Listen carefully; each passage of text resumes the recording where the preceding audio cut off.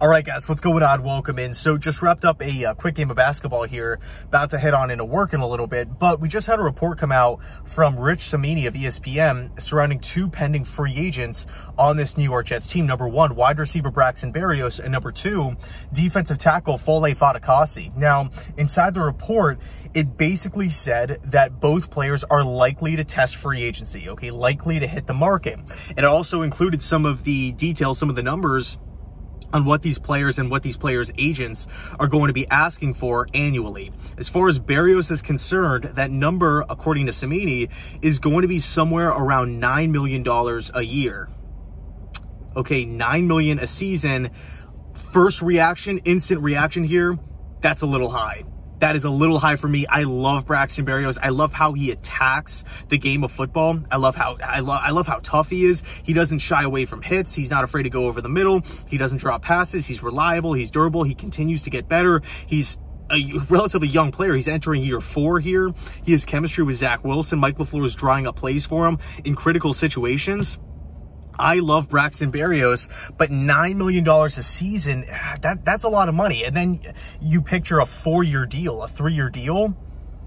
I can understand it, but I think if I was Joe Douglas here, I would really try to get that number down. So if I was Joe Douglas, I think I would try to get in the range of somewhere between $6 to $7 million annually. I think that's not only just realistic, but it's fair for Braxton. And also understanding that Berrios, you know, he's coming off the best season of his career. Obviously, him and his team are going to be coming in hot with a pretty high number to start the negotiation process. I don't feel like the $9 million is some sort of floor or, hey, it's going to take $9 million for us to start negotiating.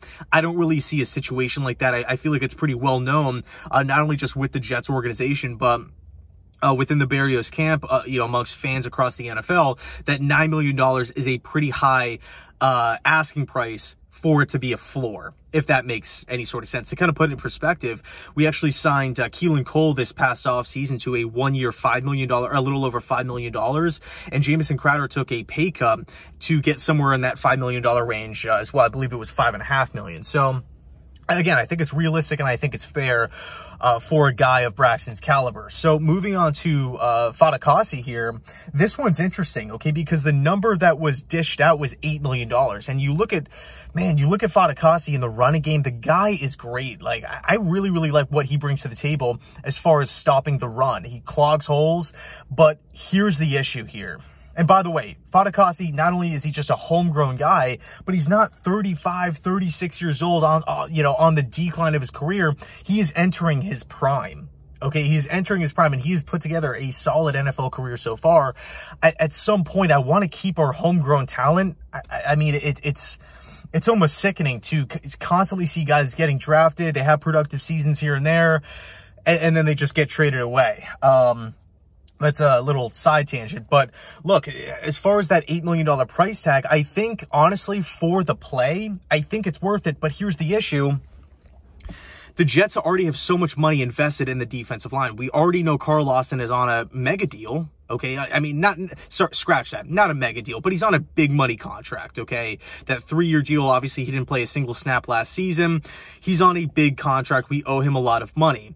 John Franklin Myers, we re-signed, and, you know, relatively big contract moving forward. Quinnen Williams' extension is going to be coming up soon. So how much money? And by the way, we still have all of these needs. We still need tight end. We still need safety, arguably corner, wide receiver, O-line. I mean, there's a lot of positions here, okay, that the Jets have to fill. With all of this money invested currently, Sheldon Rankins obviously is going to be on the roster for next season as well. You know, with all this money invested in the D-line, will the Jets bring him back? You know, will the Jets do it? I don't know. I think $8 million is a good deal for a Fatikasi, but man, I just feel like we have so many other needs right now. I just don't know if Joe Douglas will pull the trigger. And again, to kind of put it in perspective, I know it's a different position here, but linebacker Jarrad Davis got a 1-year, $8 million deal. So I don't really feel like $8 million is that high for what he brings to the table, but we'll see what happens. Let me know your thoughts down below in the comment section. Can't wait to check them out. Enjoy the Super Bowl tomorrow. It should be awesome. I can't wait for it. And yeah, we'll touch base soon. Anyway, thanks so much for watching. And as always, go Jets.